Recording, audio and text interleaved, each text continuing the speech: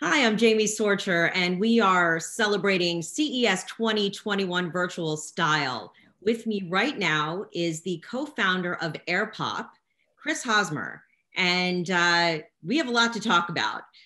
So first thing I want to ask you is this your first round at CES? Is this the first time?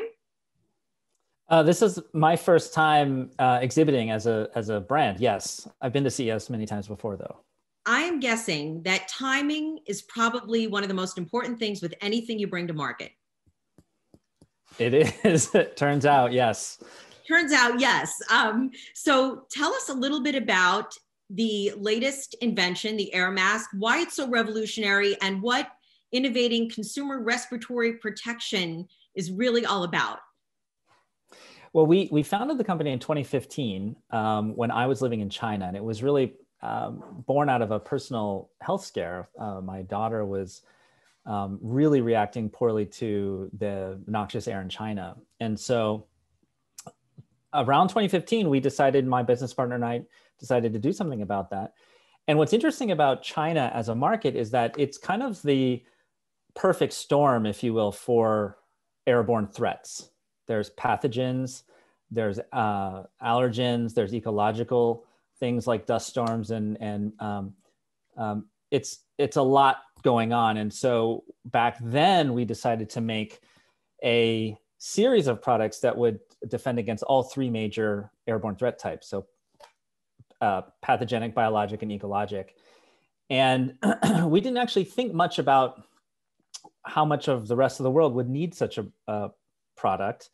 But it turns out, unfortunately, during the current pandemic, we're all suffering and we're all needing respiratory protection. So it turns out there's a much broader market for this. If you look at the kind of the total healthcare fallout costs, it's in the many trillions of dollars that people suffer from things like air pollution, and not only from viral pandemics like influenza or COVID. But yeah, the timing is definitely uncanny. It is. So tell me a little bit about the mask and why it's so interesting. It's an air filtration system. I mean, it's got some high-tech stuff about it. It does. We spent a lot of R&D basically developing kind of three areas of technology. The first and most important is our filtration. So we started from scratch when it came to filtration. We really looked at the materials and the fibers themselves, and we developed a filter that provides two-way protection for both the wearer and those around the wearer, and in a form factor that creates a continuous seal with the face. So for filtration, you have to have both fit and high efficiency filtration. Ours is over 99%. That exceeds all national standards. So from the outset, all of our products had this level of protection.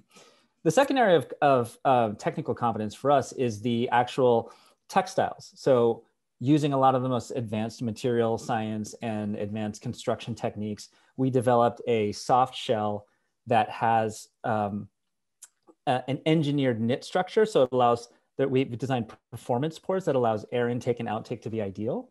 And it fits with the body, so it's very ergonomic. And then the last area of technical innovation for us is our sensor. So we have a sensor that basically it lives on board the mask, first of its kind, and it reads the user's breathing behavior. And the idea there is that we want to give consumers a much deeper appreciation and understanding for not only their own breathing health, but also their relationship to their environmental health.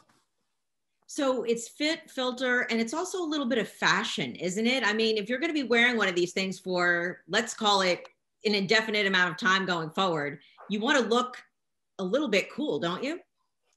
Absolutely. I mean, when we started the company, we were looking at some of the existing products on the market, industrial masks and medical masks, and honestly, they haven't changed much.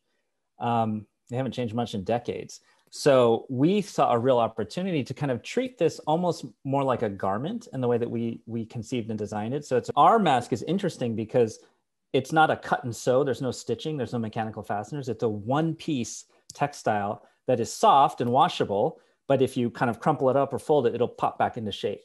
And that shape is really interesting because it's kind of adding a little bit of structure to what is normally a soft good. So wait, is that where the name comes from, Airpop? This kind of just pops back into shape, or is that another story?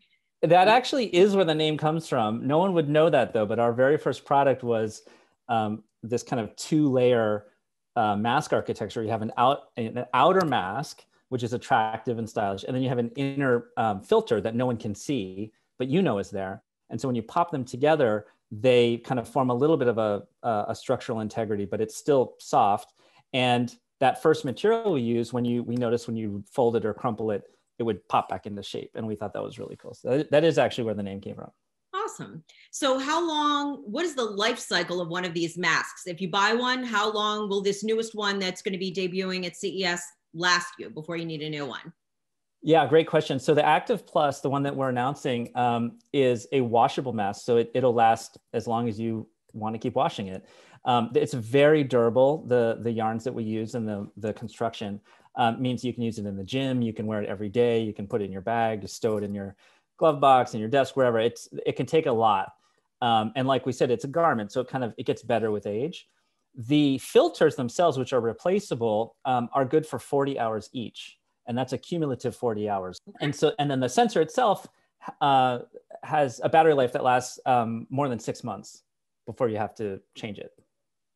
Okay, so now you're going to debut this at CES. Have you already got the next mask in the works?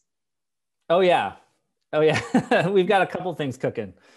Well, that's exciting to hear. And where can people go for more information on what we've talked about today? The best place to go is airpophealth.com. Thank you very much for your time. I hope you have a great CES. Very excited about your product. Air wearables are the next big thing. And for those of you watching, thanks for tuning in, and stay with Twice for all your CES 2021 coverage. Thank you so much for watching.